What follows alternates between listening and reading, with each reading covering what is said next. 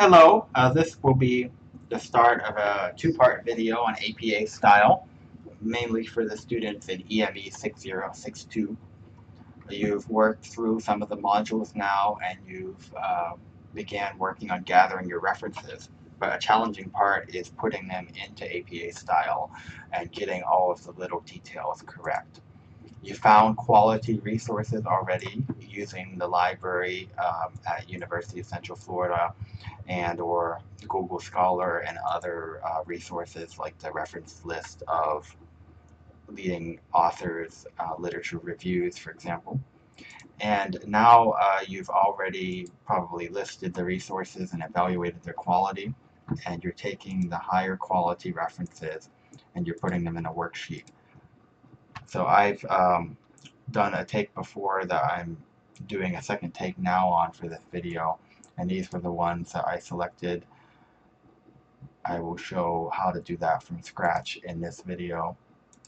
First, it's good to look over the APA style handbook and some of the references that are available in the modules. The university has 2 videos on this page and other information on many other pages about APA style. So I would recommend watching these.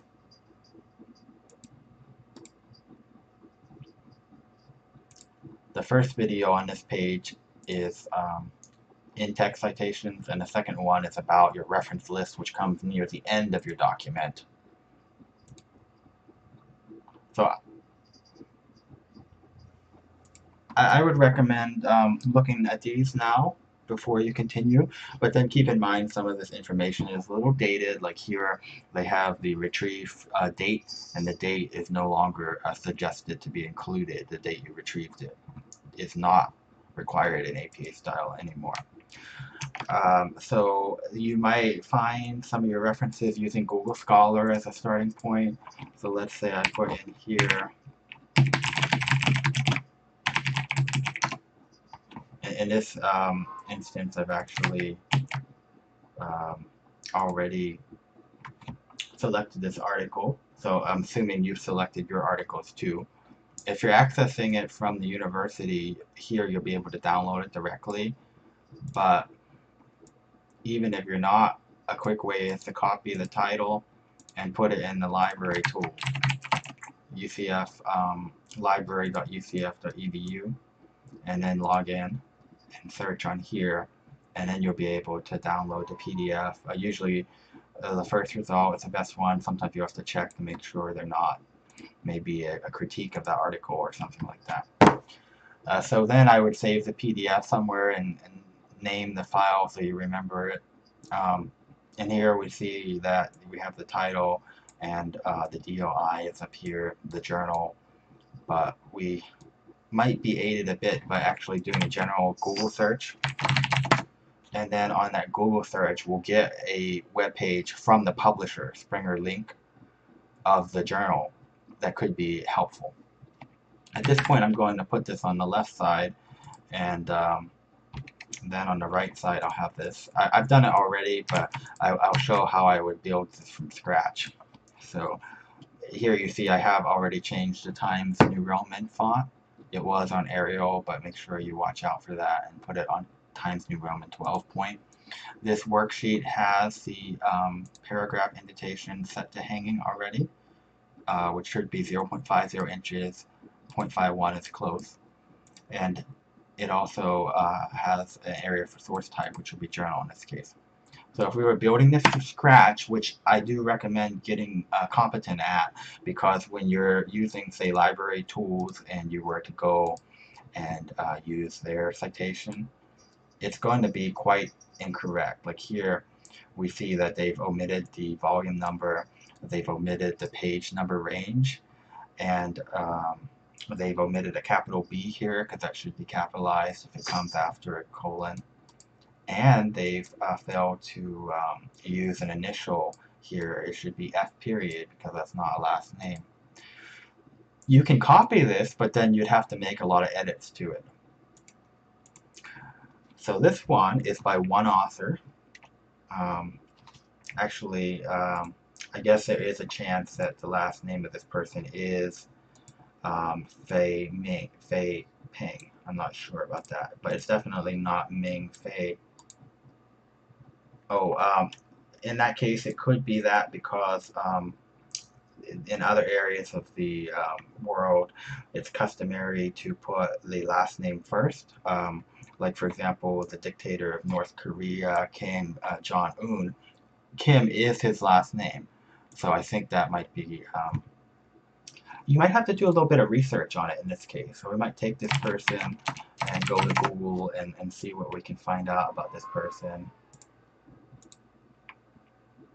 And that will be helpful to know how to format their last name. So it looks like it's pretty clear that their last name is Pang, and then their first and middle name are Ming Fei, based on this page from Hong Kong University.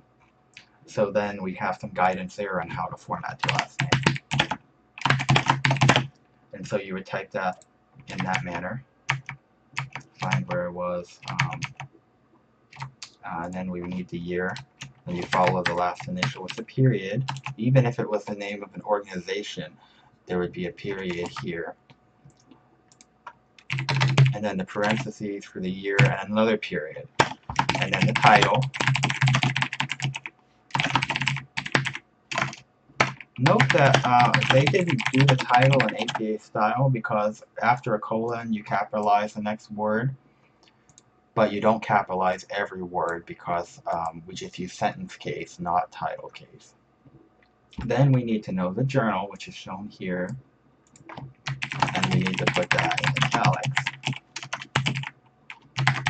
Next, we need the volume and possibly the issue number. We see the volume is 38, so I'll put that there and then disable italics. And we can look and see if we need the issue number.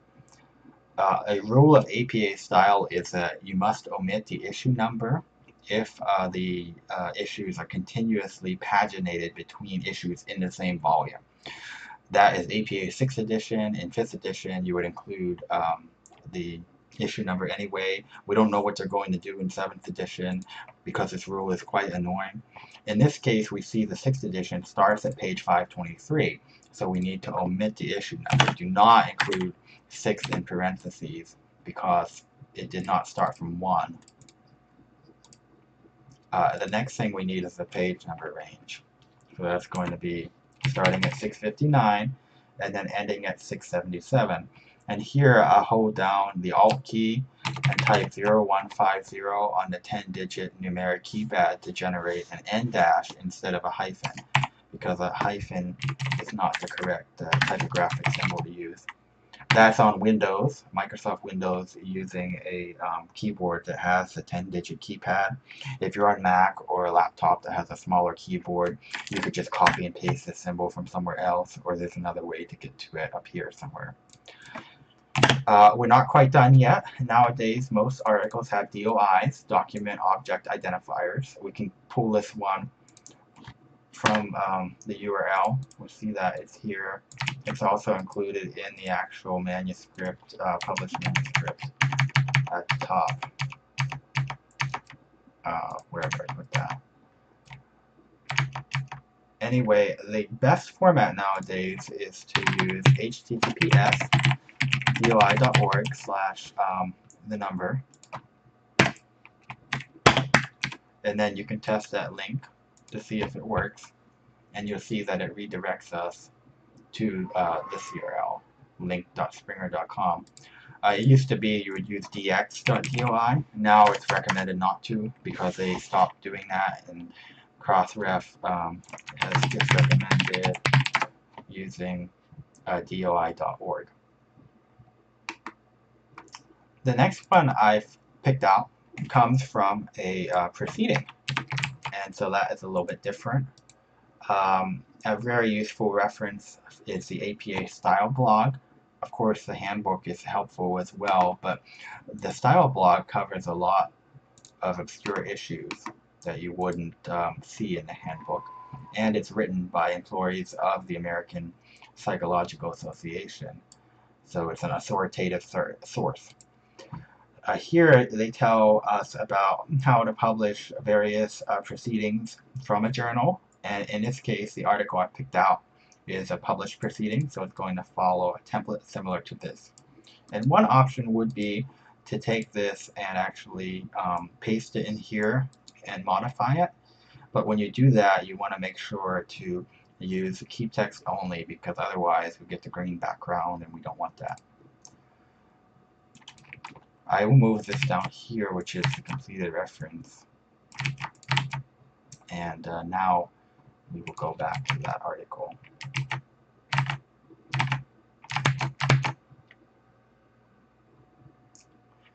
This article is in a Learn Tech Lib journal, and it has a whole bunch of authors. So you could look this up on the style blog as well if you had forgotten how to format it when it has more than 7 authors. But what we do is we start just like we normally would, including the first 6 authors. It's helpful to have both windows open like this so we can look back and forth. If you have 2 monitors, you can use those, or if you don't, there's a keyboard shortcut holding down the Windows key, and then you would press the left or right arrow key while holding down Windows to make it appear on the left or right side of the screen without having to drag like that manually. So now we've gotten 5 authors. The 6th author is another Kim. And then after that, we want to do comma, space, period, space, period, space, period. But I think we need an ampersand too. Yep. And the last author. That's the format for a reference with more than 7 authors. And so we're editing the reference that we got from the style blog. And now we need to change that year to 2002. And then after that, we would include the title. We can actually pull that from here if we'd like, but then we can't just paste it like that because it'll be the wrong format. We want to do keep text only. Right click and then keep text only. And then we want to have the rest of the title in lowercase. Next, we actually see that they have an example of a citation here, but it's not a perfect example. It has at least a dozen issues with it, but we can follow it for the next part, which is that this article appears in an edited book, and for an edited work containing multiple articles from authors, we've included the authors of the articles first, the title of the article, and then we put in because it's in an edited book. And these are the editors. Notice the format is different here. We use the first initial, middle initial if they have one, which they don't in this case, and last name, and then an ampersand, and the second one, if there were 3, it would be comma, and then the second one, like let's say it's B. Smith, it would be like that if there were 3, but we just have 2. And then in parentheses, EDS period. If it was just one editor, that would be ED. That stands for editor, or editors in this case. And now we have a comma, and now we have the title of the book, which is Proceedings of, and then here we see that they've done ed-media in all caps, but up here we see the name of the organization is not like that, so I'm going to use the correct name. And then instead of 2 hyphens here, I would just use a colon. A lot of this is subjective. It's surprising that there is some subjectivity to APA style references.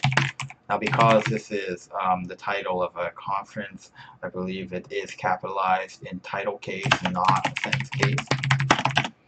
Normally we would use an Oxford comma, but in this case it appears that the title of the book actually omits the Oxford comma, so we have to follow what they did. That's why I don't have a comma after hypermedia.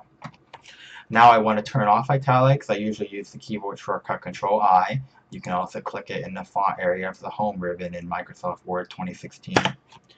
And now I need to do an open parentheses, close parentheses, and the page number range, which because it's multiple pages is PP period. If it was just one page, it would be P period.